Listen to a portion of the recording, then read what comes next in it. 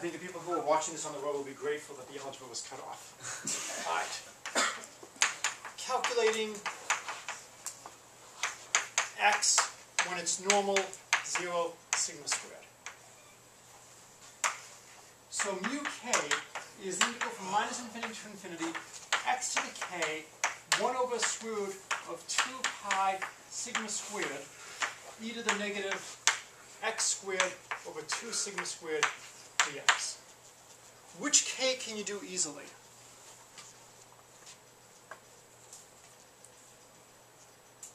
So which k can we do without too much trouble? 1, 0. 0. Okay, k equals 0 is no problem, it's just 1. What other k can we do? 1. 1. Why can we do 1 easily? Because we can use U substitution. We can, but there's an easier way to do k equals 1.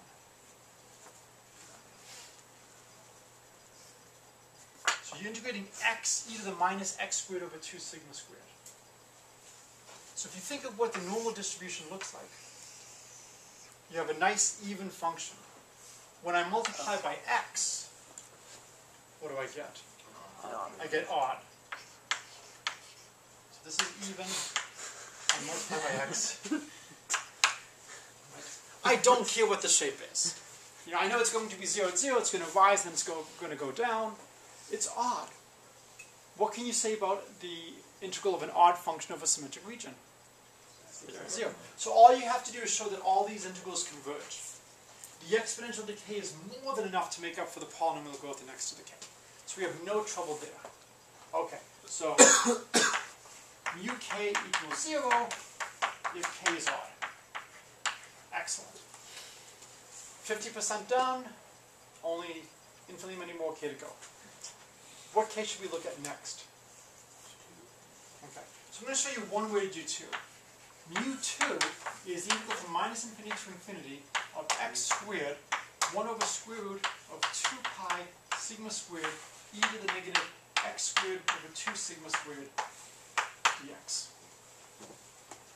Okay, so I think there was a suggestion on how to do this. How should we do this?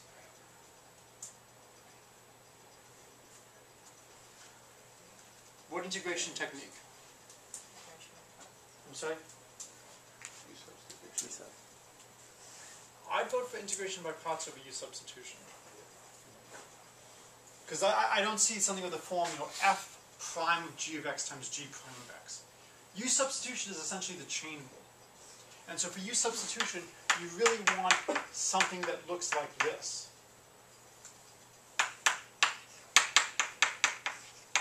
And then you let U beat g of x. And then that makes things really nice.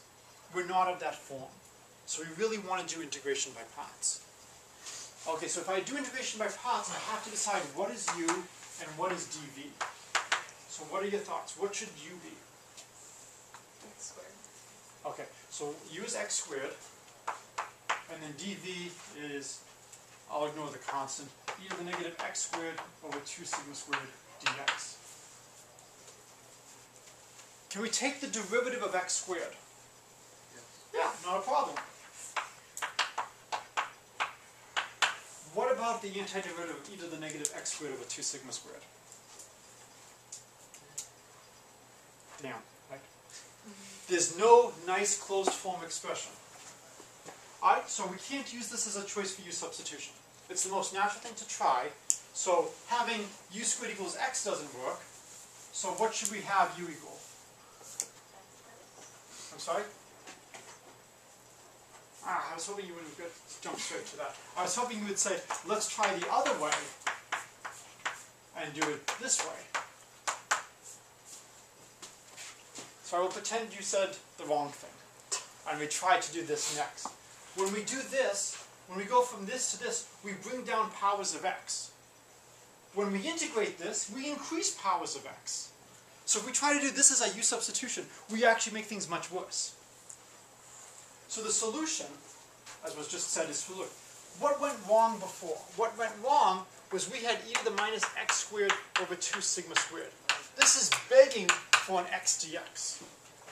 If we have x dx over here, when we take the derivative of e to the minus x squared over 2 sigma squared, we're going to get a negative 2x over 2 sigma squared dx. We can now integrate by parts nicely. So we want to split things up. And then we'll get v is equal to, I think I needed 1 over sigma squared. So then I get sigma squared e to the negative x squared over 2 sigma squared. And it'll be negative, yes. Okay, so this is how you would do the problem using integration by parts. What if you wanted to then take the fourth moment? What would you do? If we wanted the fourth moment, what would we do? Yes, integration by parts several times. We'd start off with x to the fourth. We'd start off with x cubed and an x over here. And when we integrate by parts, we go from x cubed, we'd go down to an x squared, we'd lose things here. Oh, great. We would then return to the case we've just done.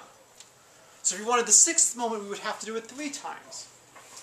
Do we know any other way to try to calculate this quantity? What other technique do we have? I think somebody said something. Differentiating identities. One is integral from minus infinity to infinity, 1 over 2 pi sigma squared square root e to the negative x squared over 2 sigma squared dx. Bring sigma squared over to the other side. I get sigma is the integral from minus infinity to infinity, 1 over square root of 2 pi e to the minus x squared over 2 sigma squared dx. Apply d by d sigma. If I take the derivative with respect to sigma, an x squared is going to pop out. So when I take the derivative of sigma with respect to sigma, I get 1. We can justify this. 2 pi. Now the derivative of this, I have sigma to the negative 2. So I'll have e to the negative x squared over 2 sigma squared dx.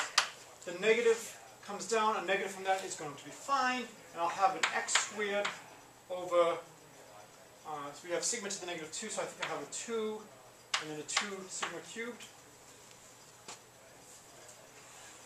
If I just take the derivative of this. So the 2's cancel, that's good. Write the sigma squared as sigma cubed as sigma squared times sigma. Bring the sigma over to the other side, and there you go. Except I lost a sigma somewhere. Oh, sorry.